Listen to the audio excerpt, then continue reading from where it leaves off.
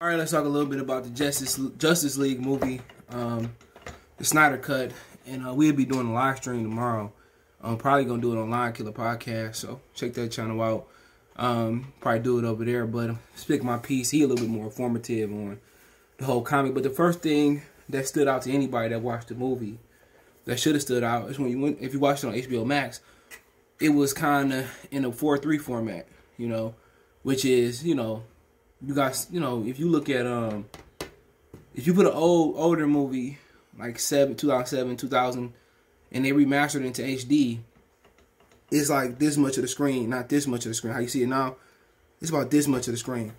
That kind of bothered me at first, you know, but it said that basically to respect the integrity of, you know, the movie. And people saying, well, it's the same movie, it's the same movie. How can a 2-hour movie and a 4-hour movie be the same movie? It's a director cut. So if you watch the beginning of the movie, the very beginning, it's totally different from the beginning to a certain extent. The beginning of Justice League, you know, see people on the streets and Batman fighting, boo, boo, boo. And this one, it starts off a lot different, you know. I would say the biggest difference in the movie that stood out to me was Steppenwolf. Check out our movie review playlist too. Steppenwolf was remastered, looked good. And they should have remastered him from the beginning. Alright?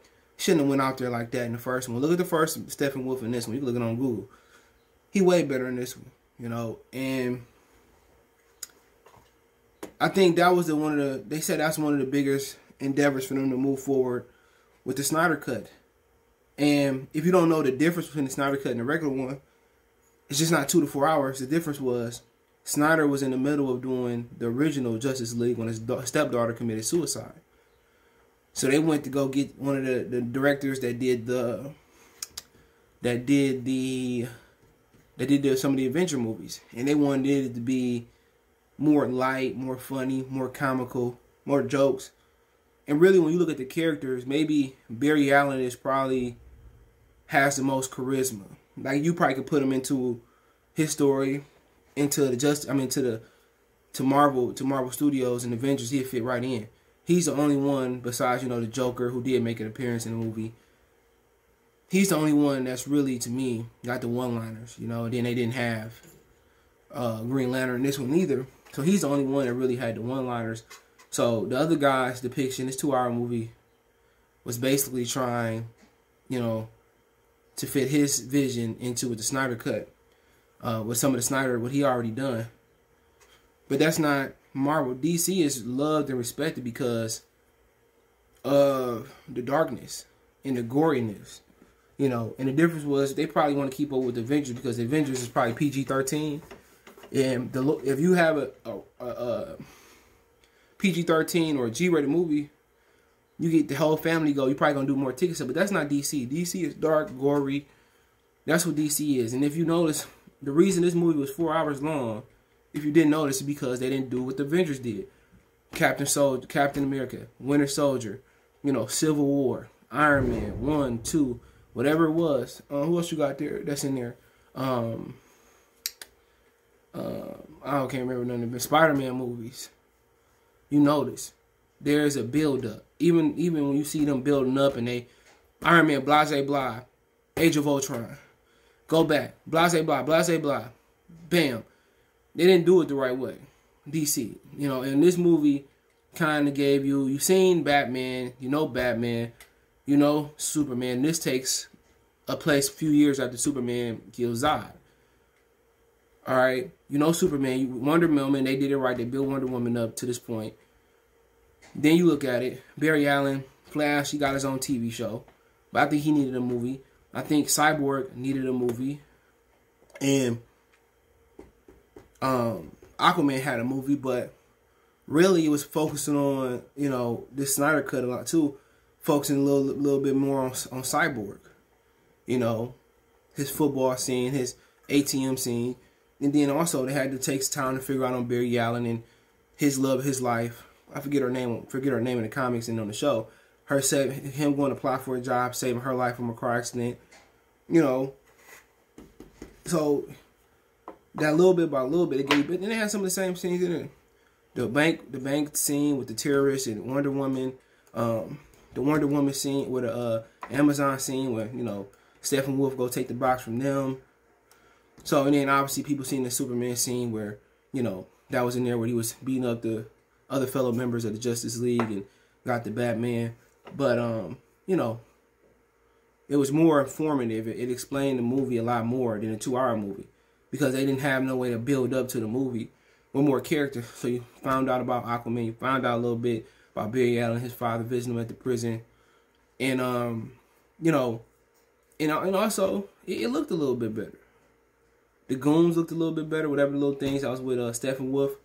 And then, because I gotta watch it again. And I'll probably give another review again, probably tomorrow. Obviously, we might be on Line Killer Podcast tomorrow. But then the other huge thing about the movie, after bringing Superman, when they battled Steppenwolf, it was a totally different ending to that movie. You remember? If you saw the movie, it was totally different because in the original Justice League, they beat Steppenwolf.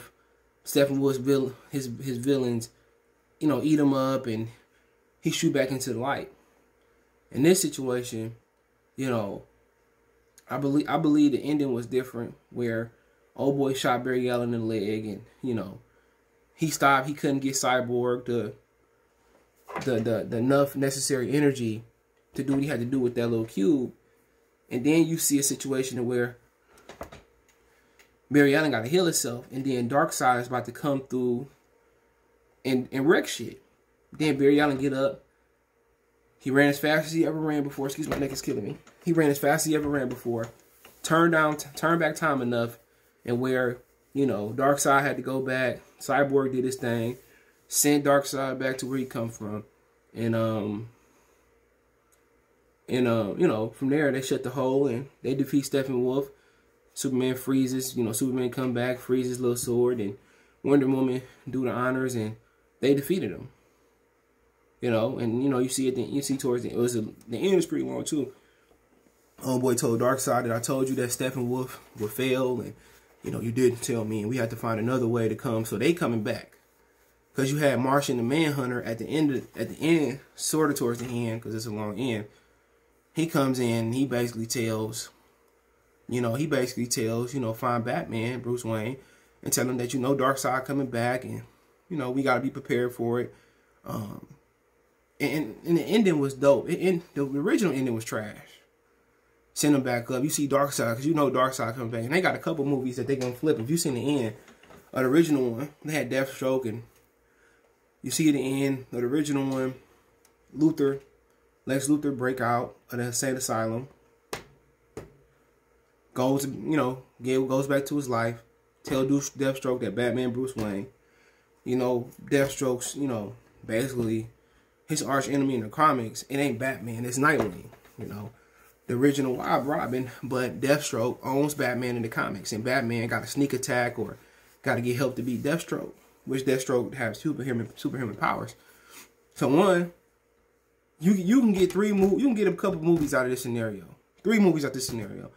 One, Batman, Bell, and Deathstroke. I haven't seen that movie yet, so that's a good movie. And then you got, if they get deep into it or do it in a trilogy or 2 movies, he got issues with Nightwing, the original Robin. So, you know, so that whole backstory, they can give Deathstroke his own movie, how you lead into Batman and Nightwing and all that. Then you got a situation where, you know, another Justice League movie, Darkseid coming through. They find an alternate way to come back to Earth, and Martian the Manhunter warn Batman, Bruce Wayne. Then, if you look at the very end of this original movie, and that was a different one too, the very end original movie, they're going into the Justice League cartoon in the timeline where Superman, I think, turns evil. You know what I'm saying? And they all got to find a way to take Superman out. And, you know, a number of people had died. Lois Lane died. Harley Quinn died. So I forget the name of that Justice League movie. And if they follow that movie, that's going to be another dope movie. So you could get 3 movies in that DC universe that if they do it right, especially the timeline when Superman is evil and they got to find out a way to take Superman down, and Batman, the Joker, you know, with a few other people there, that's a great timeline. Then also, look at those 3 movies, good movies, but then you also got a situation where with not Captain America, what am I talking about? You got a situation where Shazam Shazam has a story where they can have a Shazam trilogy, which Shazam 1 was one of the best Marvel, Right Side of Dark Batman. I think that was my favorite one out of this, DC universe. They got a situation where they supposed to do the Black Adam story. And then, Shazam, Black Adam story, he was the original Shazam where, old boy sent him back into time. So he comes back. They're going to give his backstory. Then he comes back and he's looking for the new Shazam. All right? And Superman is helping, Shazam fight Black Adam. If you see that cartoon, if they're able to depict that cartoon into a live action movie, that's probably going to be right under The Dark Knight as one of the best, movies. Because also, it's a lot of fighting, but really Shazam is a kid, so they can kind of maybe keep that PG-13. But if, that's another. So they got the Marvel DC universe is shitting on the Marvel universe. They do it the right way. And, to be honest, did Zack Snyder save his job as far as doing another DC universe? Yeah. But Batman vs. Superman, I think he did. That was terrible. So the expectations for me for this movie was here. When your expectations low, the movie might be here in reality, but to me, it was up here. It was a great movie. I sat through the 4 hours. I watched it in 2 parts. Watched about an hour and some change, an hour and 30. Had to go shoot some moves. Came back, watched the next 3 hours. So it was a good movie to me. I gave it like a 7, 7.5. And when you watch it again, you start to know stuff you didn't see before. I'd probably say 7.5, 8-ish. Good movie. He saved his stuff, but still, maybe bring Christopher Nolan back for some of those movies. But the next movies they can come out with, as far as the Black Adam, Shazam, and Superman situation where, Superman turned bad in a different timeline, where Bruce Wayne dreamed about it, and then, what was the other one? With Darkseid coming back in DC, if done right, Marvel can't fuck with that. The kids will love Marvel, but the adults and the people with money is going to love DC because it's dark and it's gory. And they got a situation where Marvel never was an Iron Man fan. Alright, Captain America, I love her movie. Her movie was good. But to be honest, nothing messing with The Dark Knight. I love Shazam. Winter Soldier, one of my favorite movies. But the next universe of DC is gonna be crazy. But they're gonna bring back Iron Man with a time machine, Marvel. But good movie. I give about a 7.5, 8. Exceeded my expectations. Steppenwolf was different. That was an upgrade. And it was more informative. So, Justice League was 2 hours smashed in, the original one. This one was more informative, better ending, better action. Liked it better. So, let me know what you guys think. Don't forget, we on Facebook, Instagram, Twitter. All my social media links description. Twitter's the fastest way than Facebook than Instagram. We also got a Facebook group that links there as well, too. Want to make a financial donation? Cash App CJGood313. That's in the description. PayPal link there as well, too. Best way to donate, share the video. Let me know what you think about the movie in the comment section. One time for the one time, we go.